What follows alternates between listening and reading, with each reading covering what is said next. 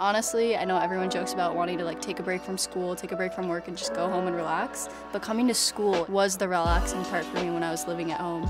It was just somewhere that I could be myself freely and authentically. I love seeing professors having the safe space stickers on their doors. It just really helps me feel seen as a queer person.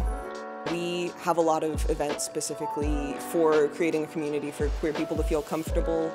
The biggest thing other universities can do is just really listen to your students on what their needs are.